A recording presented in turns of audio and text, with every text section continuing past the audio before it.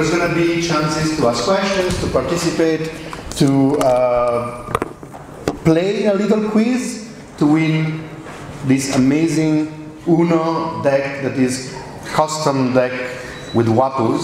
So keep that in mind when you play for this.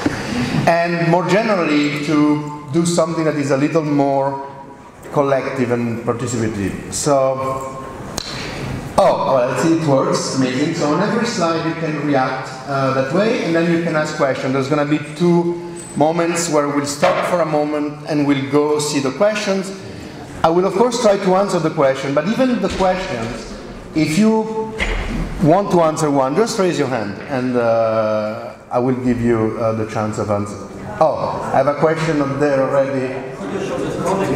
Sorry, here it is.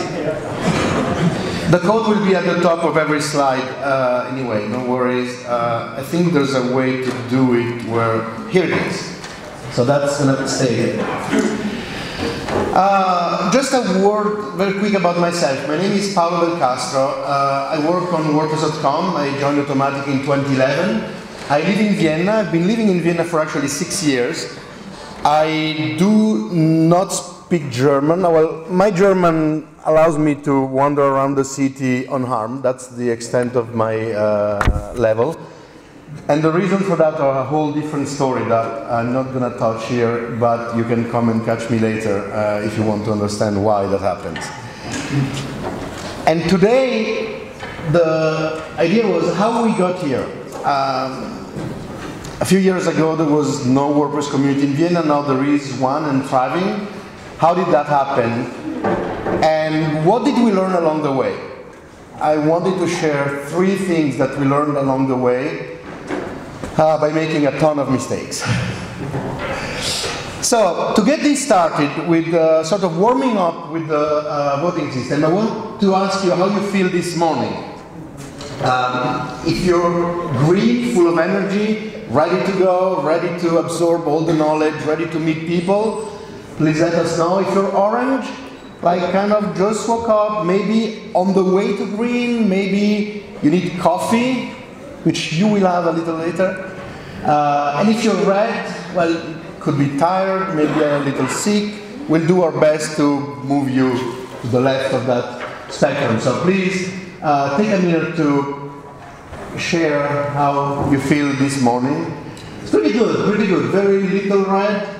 I would put the 50% of orange on the upcoming coffee. I'm pretty sure that if we try again around 11 or 12 noon, we're going to be much more on the green side. So already it works. We have 66 people using the system. Perfect. Already a few questions queued. Now the second and last warming up is the time for the little game. And it's going to be a game of speed because it's a question. You got to answer right and you got to answer fast. But Denise gave the answer 3 minutes ago, so it's going to be about speed essentially. Ready? Everybody's ready to vote, everybody with the right screen. Which year did the first Vienna WordPress meetup take place? Go, you have 10 seconds to reply. And remember, you're playing for an amazing Wapu set. So, boom. Oh, we have 29 people with the right answer. Awesome. Now we have to see who's the winner. The winner will have to declare themselves if they won the WAPU game. Let's see, let's see, let's see, let's see, let's see. Ooh. Looks like Carl Gustav was the fastest with 921 points. Where are you? Sorry? The same, I matched the symbol. Because I didn't put in a name, but I think that's me. Yes, that's me. Yeah, the symbol and the name. It's not me, but it is me. Sorry, these are code names. These are not like real names. It's all anonymous, by the way. Don't worry. It's all entirely anonymous. The system will ask you if you want to receive the results at the end to put your email. You don't have to. I will share the results anyway. So come see me at the end to get your... okay, a round of applause for a very nice hack, by the way. So, perfect. My internet connection appears to be slow, but so am I, so it's okay. We're in sync, me and my internet connection. So this is proof. This is proof that January 2013 we started. And see the little avatar there, hosted by Luca Sartoni. Luca posted the first call for meetup ever. Luca is here. Round of applause for him too. He was there at the beginning. And yeah, this is a little more than just a screenshot to me. It has a value, something I learned along the way that is really dear to me, is that it doesn't matter how big the dream you have, you got to start somewhere by one single step. And that's how it happened. It was the winter 2012. Luca and I had just met a month or so before through a conference. And then we were having a discussion after lunch. And I said, oh, you know, by the way, I just moved to Vienna. I went to meetup.com. I couldn't find a meetup about WordPress. And he said, well, let's make one. And that's it. We went online. We opened the meetup. We actually discovered that 80 other people had made the same search in the past, and so there was already an attendance. So that's how it started, one single step. And one of the things that really struck me when we did that first meetup, when people started gathering, was how different everybody was. It was very diverse. There were different ages, different origin, different interests. Everybody wasn't looking for the same thing. And I feel this is a very, very, one of the biggest strengths of the WordPress community is to be so diverse and including and welcoming. This, of course, is not a photo from the very first meetup. This is a photo for WordCamp Europe in 2016 here in Vienna. But it's to say, everybody is unique in this crowd, and everybody shares that one common interest, which is WordPress.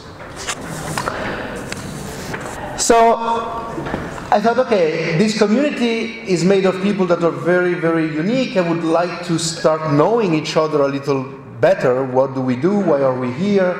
What languages do we speak? For example, I don't speak German. I'll go back to that later. So we're going to use the system. You're pretty comfortable with everybody's voting. We're using this system to try to know each other a little better. And as I mentioned before, all the results will be available if you're interested in looking at those after. So I would like you to tell me which are the languages you understand. Now on the screen you can put 3 languages, and if you're one of the amazing people who can speak and understand more than 3, you can actually vote several times. And so we'll see up there what happens. Oh, nice. Nice, nice, nice. Frisians in the house. Up there. We have English, we have German, of course. It's so PHP somewhere. Nice. There's Python. See, this is a very, very good illustration of how this room is made of very different people. The number of languages is already outstanding. English and German, of course, head to head. Not very surprising, but it's really good to know. I'm going to give you a few more seconds. Apparently, people are still voting. So this is one of the characteristics that I really like in the community. I'm going to ask you to tell us also, what is your age range? I'm 47 years old, by the way, so it's done. I'm in the... Oh, okay, perfect. Let's see. We have people from all ranges. See how it's amazing that every age group is represented in this room. And this is only a part of the community. Imagine the community at large. Look at that. And then we can, for example, think, okay, when did you discover WordPress?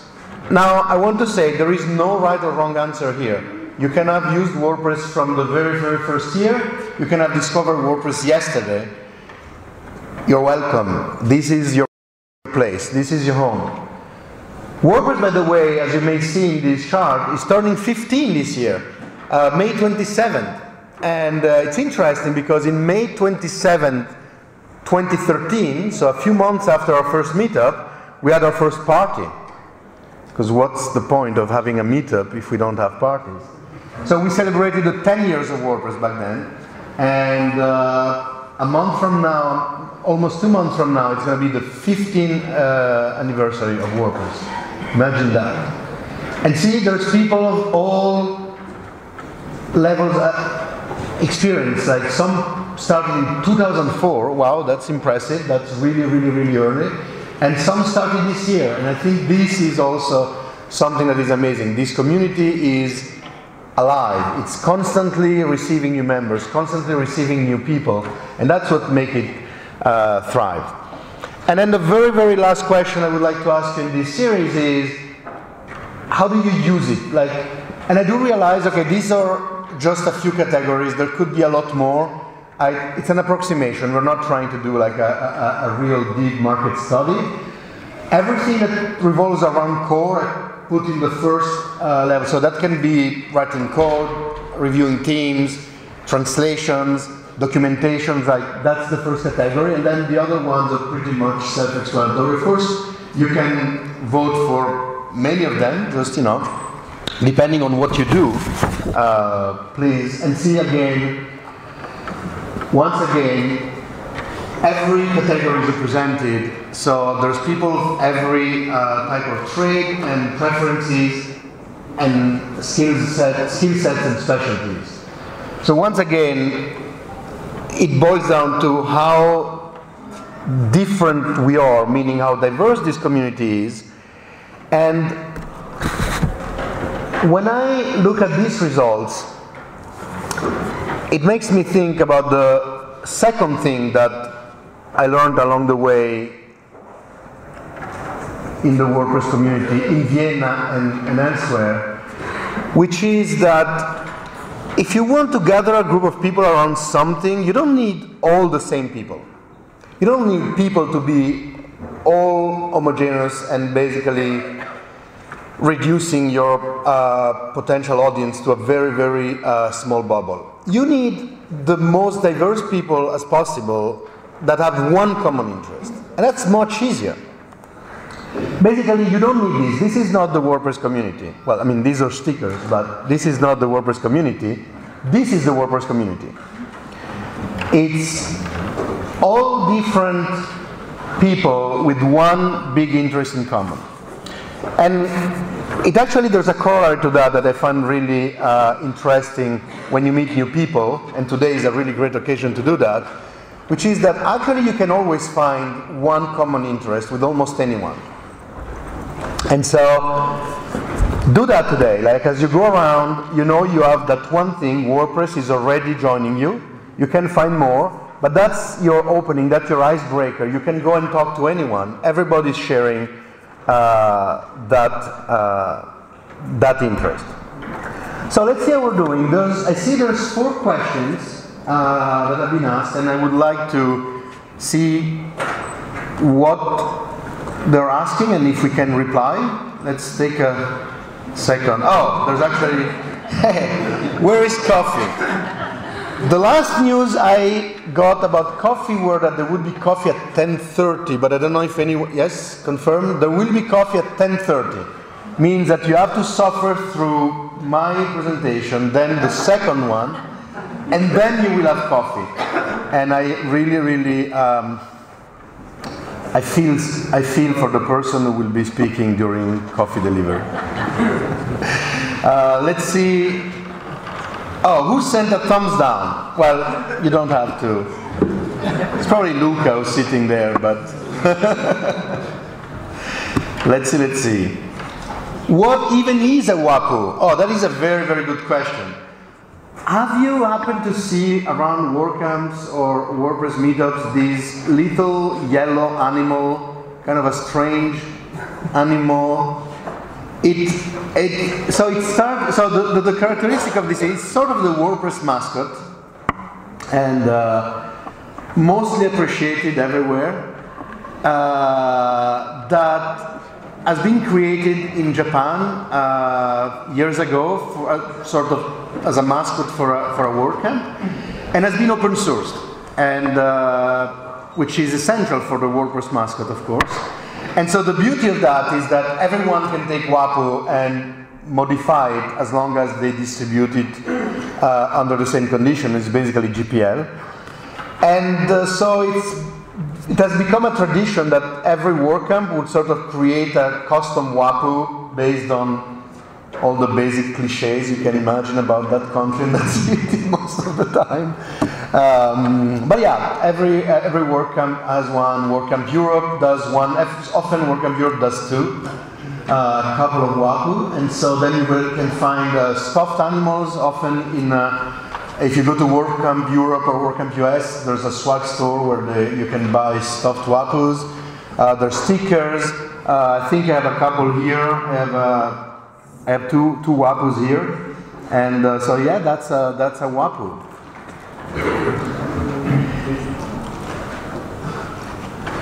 I'm not sure about the German like the language. It was your neighbor. I'm not sure if that refers to me not speaking the language. Feel free to actually give more context to the question. I'm very happy to answer. It probably was the neighbors anyway, but. And what is basically GPL?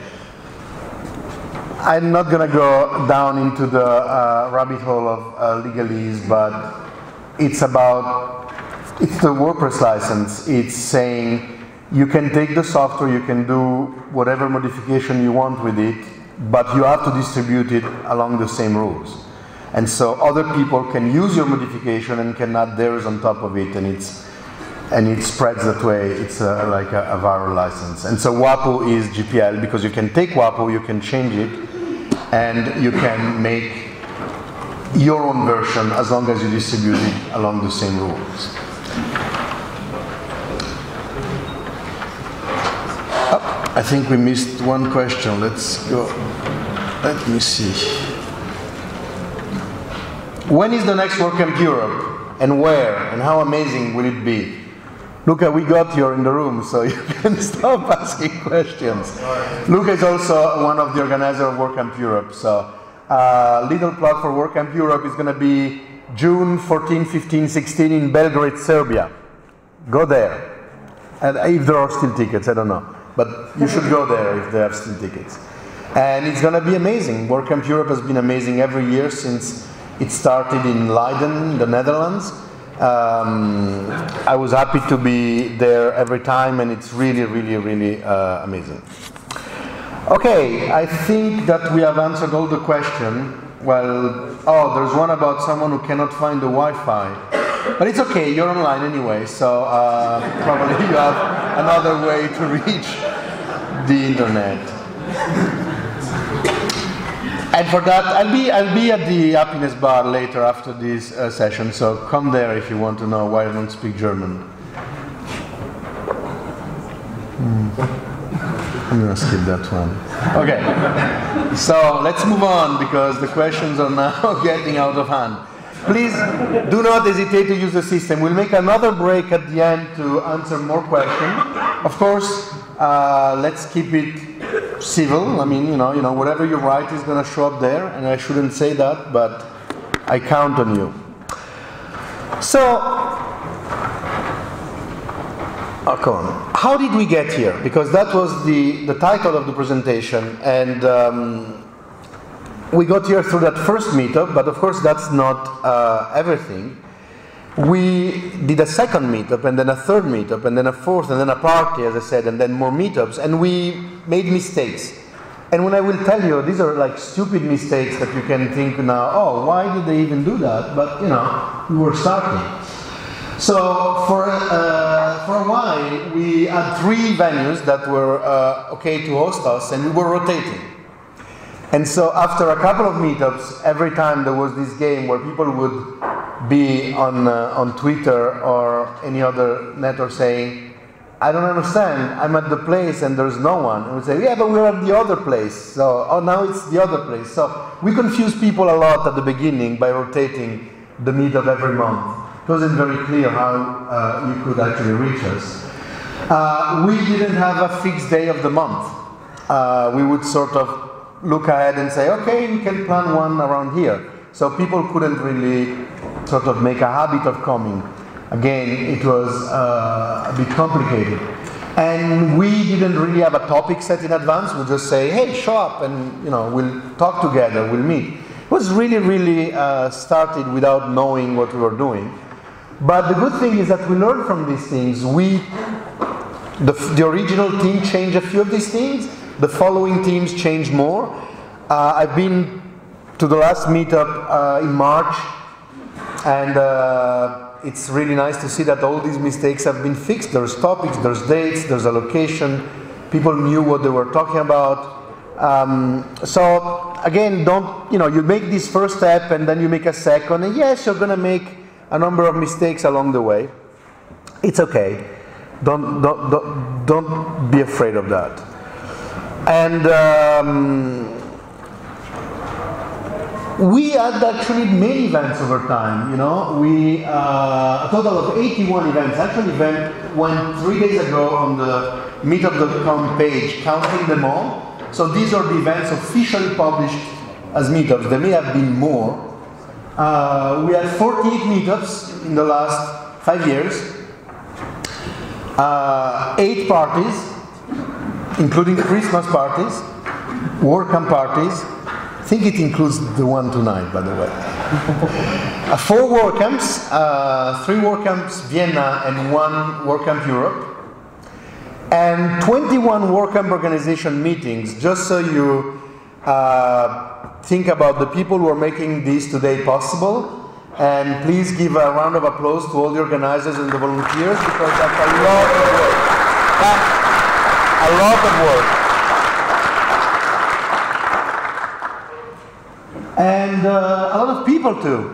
There's 1,175 members on the WordPress Vienna meetup as of yesterday. That's a lot. And across WordCamps, 3,000 people attended WordCamps in Vienna. That's also a lot. Now I do realize some of those people are actually the same people. Like, you can just add them up. Some people went to more than one WordCamp, but I mean 3,000 is a nice round number. So, and out of sort of satisfy our collective curiosity, I would like to ask you which of these type of events you have attended to already. How many of you have been to one of the WordPress Vienna meetups? How many have been to a party? How many have been to a WordCamp? And if you answer no, we'll have questions to ask you. And how many have been actually to an organizing meeting? Go ahead, and of course you can vote for more than once, assuming many of you have been to more than once. And that's interesting because, see, that's how a community evolves. It's people giving their energy, people going to events, people taking the time, people buying sandwiches and beer, people eating sandwiches and drinking beer, and all these things. We started actually at the first meetup. We said, oh, we do that in the end of the afternoon. It's almost across the evening, like 6 to 9.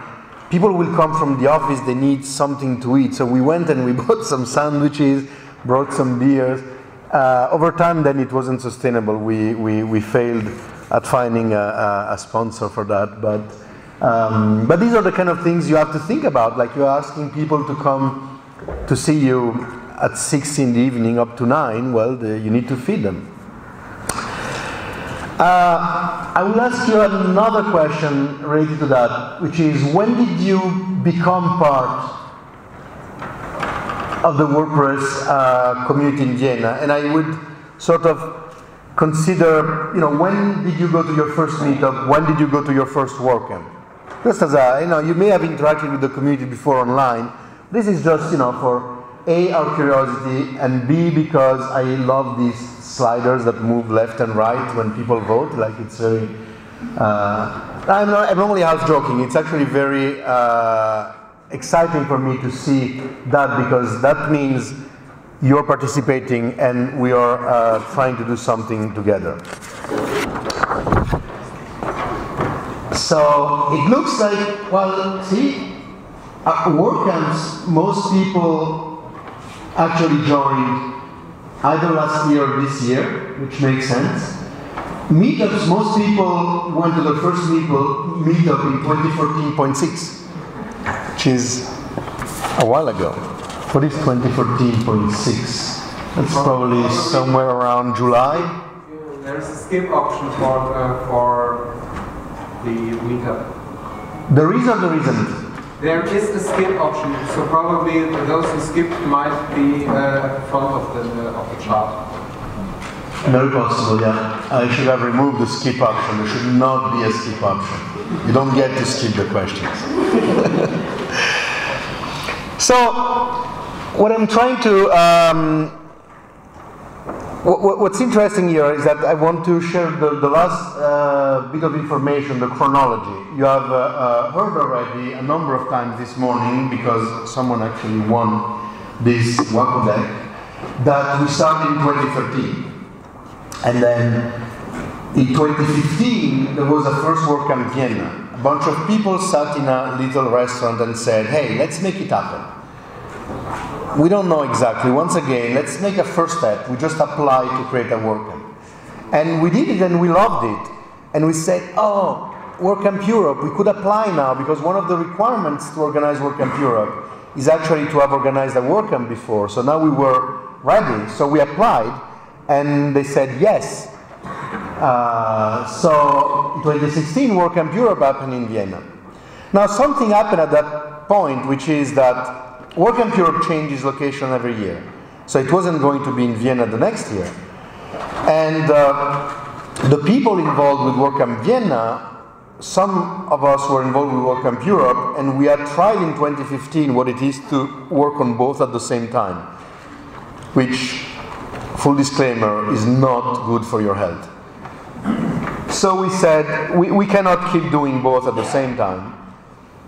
And the community in Vienna was growing and seemed solid enough that we said, you know what, we should probably take a step back. And we should let other people take over and change the event as they want and make it differently. One of the things Denise mentioned was that originally both Luca and I are Italian. We had a few other people involved with us in this organization. A friend, Floor, is Dutch. Another friend, Dan, is American. So there was a lack of local presence. So that's why all our meetups were in English. The first WordCamp was entirely in English. It's really nice to see that today we get to a point where, well, this WordCamp is not entirely in English, because being entirely in English is not really inclusive. There's a ton of people in Vienna who love WordPress and may not want to follow presentations in English. So by stepping back, it was a way to allow other people to own and develop and change the event. And I think this is what leads to the third thing that I learned, which is, if you start a community, you just need to make one step and then another one and then another one. But if you want it to live long and prosper, as they say, you need to let it go. You need at some point to take a step back and let other people take over, and then they will do a part of the journey and they will do the same thing, because that's how a community becomes everybody's property or no one's property. It doesn't become a single small group or individual property, and that's how it evolves and it grows. So just before going back to the questions, I wanted to sort of summarize these points that starting the WordPress meetup in Vienna and trying to grow it and then letting it go taught me in these years that I think I've been improving a lot of things in my life outside of the WordPress community. It doesn't matter if your dream seems so big it's impossible to attain, make the first step. That's the one step is common to all sizes of dreams. And you may see how I'm trying very hard not to use the word journey, but the strongest communities are made of the most diverse people that share one common interest, because the richness comes from diversity. It doesn't come from homogeneity. And then, if you start it, if you do it, and you want to live it long and prosper, take a step back and let it go. Let it grow on its own. Let it organically become something else. So that's it. We're back to this question. So I said at the beginning, I would love for you to ask questions. I would love for you also to give answers. So can anyone say, what is the square root of 138,426, please? That would be really helpful. 42. 42? That doesn't sound right. 372.056447332. Thank you very much. You already won something, so I can't. But thank you. Let's see if we have more questions. Why do developers always abuse feedback systems? I don't think that they abuse feedback system. We all have our ways to express ourselves, and I think we should allow them. Oh, that's 42. You were just had 2 questions.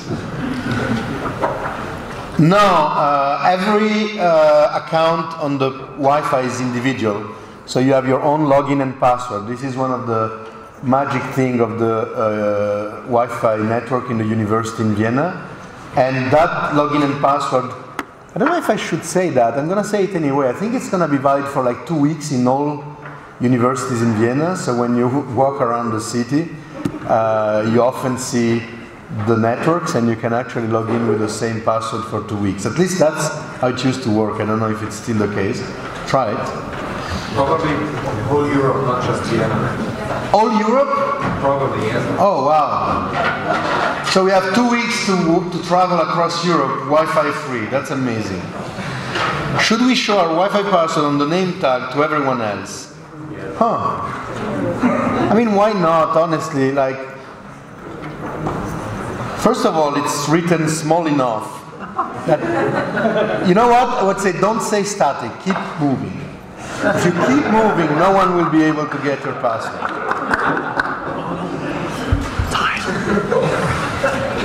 And I think we're getting out of time and out of questions. So, okay, well, let us know how it goes. And when will the questions be over? As soon as there's no more questions to answer. Not using fixed day is nice for people who have different stuff going on, example, first Tuesday in the month. Yeah, that was the original idea. Yeah, doesn't work very well, sorry. I understand, but it's much harder. The cost is much higher than the benefit.